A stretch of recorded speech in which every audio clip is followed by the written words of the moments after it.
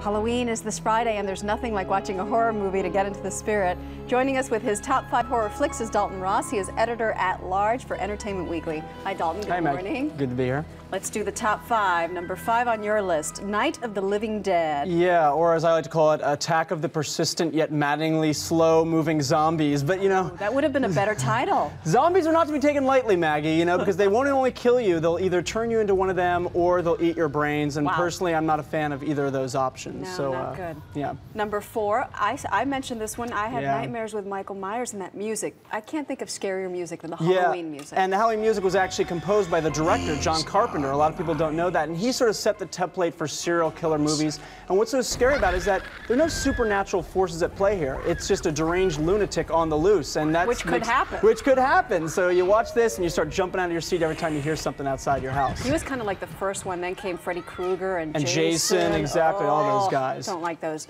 Number 3, The Shining, good one. Yeah, you know, it's all these classic horror images. We know about the snowy hedge maze chase. You know, shrubbery has never been scarier than in that chase. And and you've got the creepy twins, and you've got that blood pouring out of the elevator, and you throw Jack Nicholson with a big knife on top of it, and you got all the ingredients right there. He was the greatest in this movie. Yeah, and it's all about the fear of isolation and the madness that can ensue as opposed because of that. Number 2, the movie that made people scared to shower, Psycho. Yeah, I think I stank for a good month after seeing this movie. I would not go anywhere near a shower. Can you blame me? Yeah, exactly. But what was so remarkable about this movie is that the main character dies halfway through the movie. Right. You know, that's really jarring. And then you throw Norman Bates in there dressed up as his mother, and it is just one freak show. Starring, by the way, Janet Leigh, mother of Jamie Lee Curtis, who was in Halloween. That's exactly right. We got a little connection there. I like it. A little family dynasty of horror movies. Number 1 horror movie on your list. Oh, I agree. I forgot about this one, The Exorcist. Yeah, what's Halloween without some good old-fashioned demonic possession? And you know,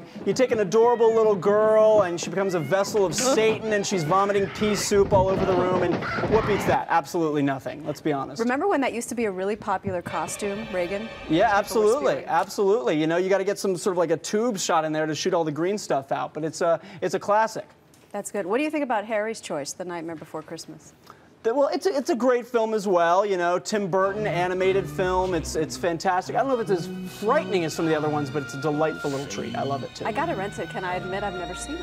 Not on national television. Oh, but you just did. Oh, dang. Oh no. Oh wow. We'll take that out in post. Oh, it's live. Oh, we can't do that. We'll update it for the West Coast. Okay. Dalton Ross, thank you so much. Maggie. Happy Halloween. Okay.